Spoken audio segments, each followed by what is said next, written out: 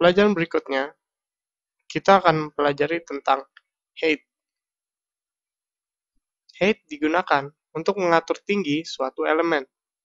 Terdapat 3 format height. Yang pertama, min strip height, itu untuk menentukan tinggi minimal dari sebuah elemen, walaupun tidak ada konten di dalamnya. Yang kedua adalah max height, yaitu menentukan tinggi maksimal dari sebuah elemen, walaupun ada konten yang lebih panjang di dalamnya. Yang ketiga adalah height, yaitu untuk menentukan nilai secara tetap pada elemen. Ada ataupun tidak ada konten di dalamnya akan diberi tinggi yang sama. Untuk mengetahui bagaimana height ini bekerja, langsung saja kita praktikkan. Pertama, di bagian head, kita menuliskan style, type,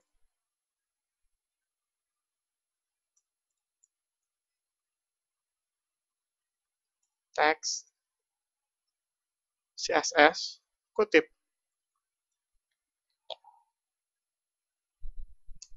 Lalu kita tuliskan agar tinggi min.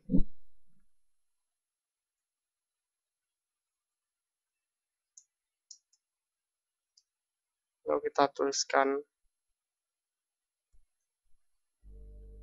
min height titik 2, kita tentukan 100 px.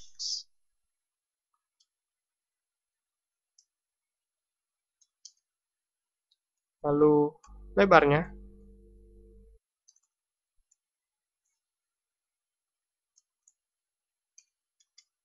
300 px.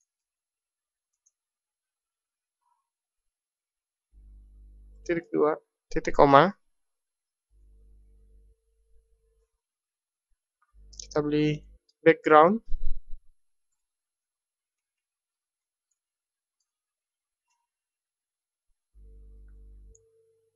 Merah.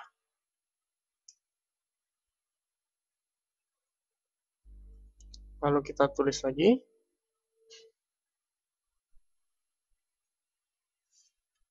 Tinggi. Max.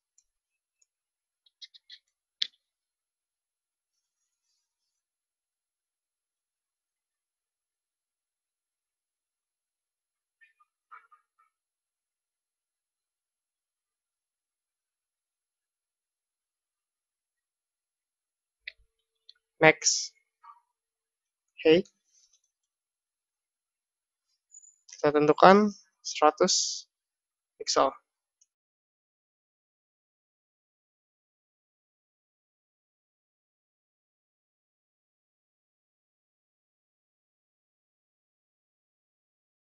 Setelah itu kita tulis lagi tinggi.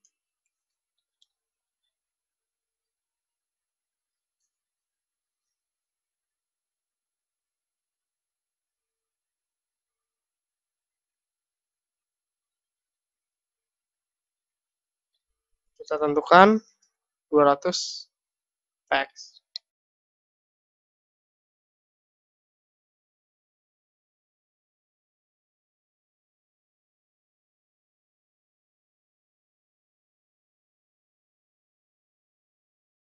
Setelah itu kita akhiri dengan slash style.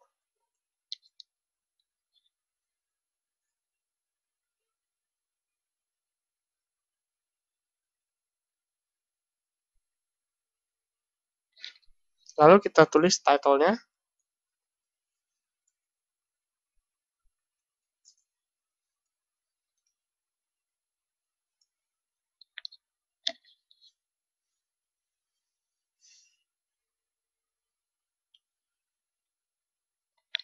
Lalu kita masuk ke bagian body.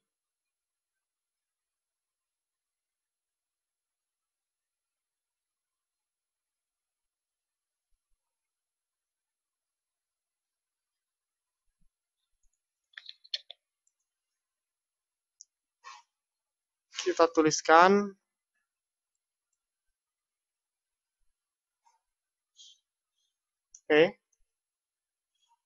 ID sama dengan kutip tinggi underscore min kutip tutup kurung. Lalu kita bold, kita tuliskan labelnya.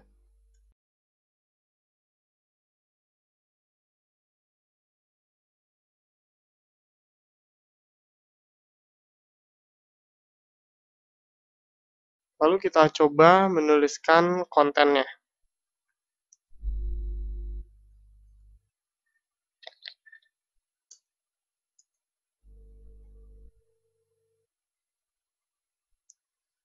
Berikutnya, kita akan menuliskan lagi untuk yang tinggi maksimum.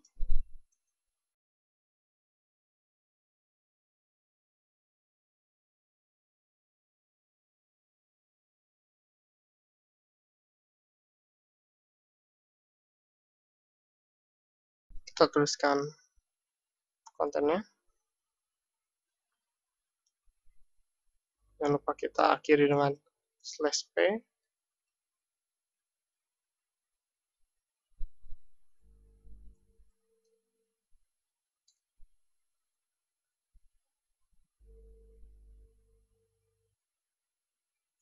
Lalu kita pisahkan dengan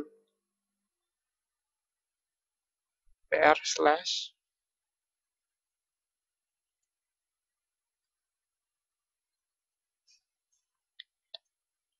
untuk memisahkan agar tidak tercampur. Nah, kita tuliskan lagi.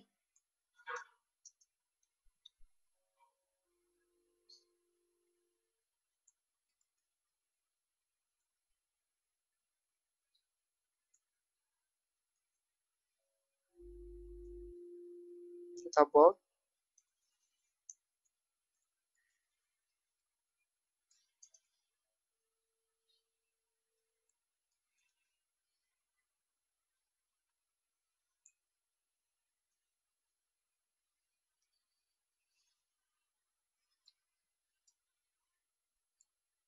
Kita tuliskan kontennya.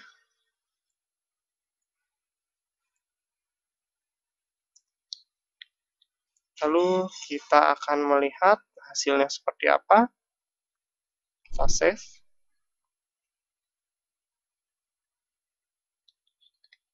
Kita beri nama dengan hate.html.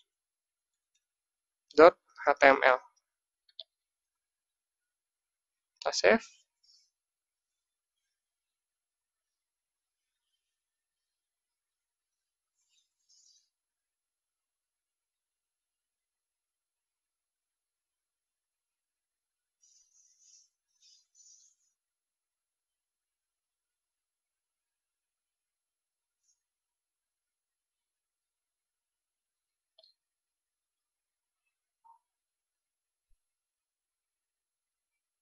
Ada kesalahan sedikit, kita lihat di manakah kesalahannya. Kita ada kekurangan di sini.